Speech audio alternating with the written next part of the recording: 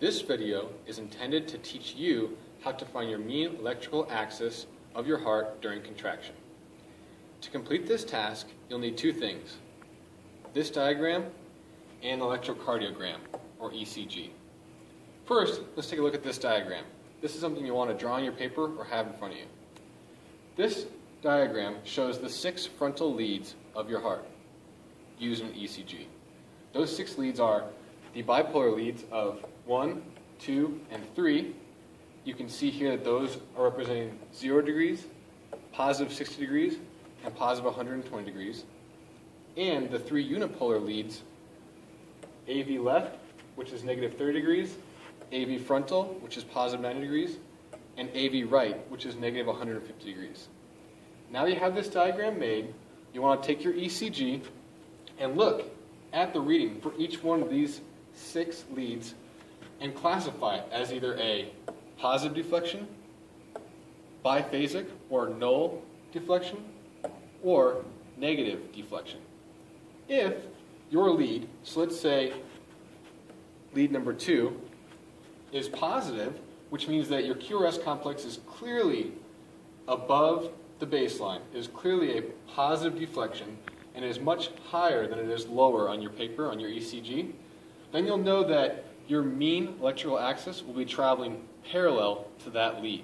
So for example, like I said, if lead number 2, your bipolar lead, is positive, you'll know that your mean electrical axis will be traveling close to positive 60 degrees, or at least somewhat parallel in that direction.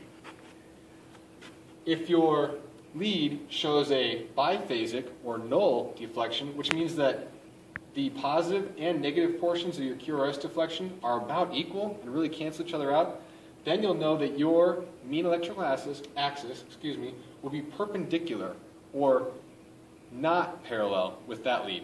So for example, if our lead number 1 showed a biphasic reading, that means that we know that our mean electrical axis would be traveling perpendicular, almost towards 90 degrees. Lastly, if your EKG reading for one of these nodes is negative, has a negative deflection, which is shown here, it's much more negative or below the baseline than it is positive, you'll know that your mean electrical axis is traveling away from that lead. So, for example, if your AV right, unipolar node had a negative deflection, you know that your axis will be traveling in the opposite direction. Typically, a healthy heart will have a mean electrical axis in between 0 and positive 90 degrees. Some electrical axes, some sources will say that you can go all the way up to negative 30 to positive 120. I'd say the average is about positive 75 to positive 60. Now it's important when finding your mean electrical axis that you look at multiple nodes or multiple leads and take them all into account when you form the direction of your mean electrical axis. Usually the first 2 that I look at are lead number 1 and lead AVF. Those are located at 0 degrees and 90 degrees.